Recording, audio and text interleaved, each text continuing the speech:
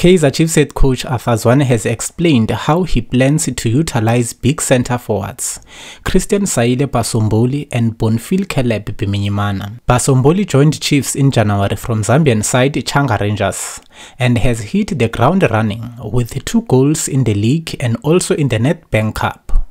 The Democratic Republic of Congo striker has become the second target man for Amakhosi, who heavily relied on Biminyimana for the first round of the season. Zwane have varied how he uses the 2 strikers, as he played them together in the win over Richards Bay and with Basomboli suspended against Kaizer in Nedbank Cup.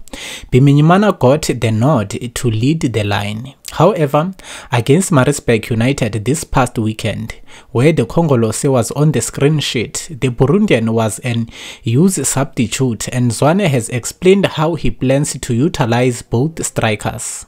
Look, sometimes you have to bring that element of surprise, you know?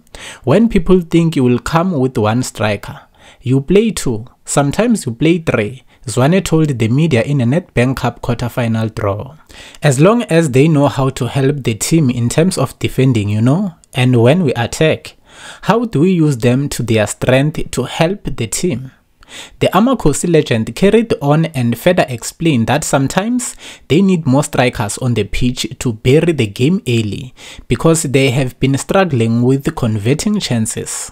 Against Maritzburg, Chiefs scored 2 goals within the first 10 minutes, and although they almost dropped points by letting slip a 2-goal lead, they eventually found the winner from the penalty spot. Because we've been lacking in terms of scoring goals, not that we have not been creating goal-scoring opportunities, but we have not been finishing those chances. And that is why sometimes we will need many strikers on the field just to make sure that early chances that you create, you put them away.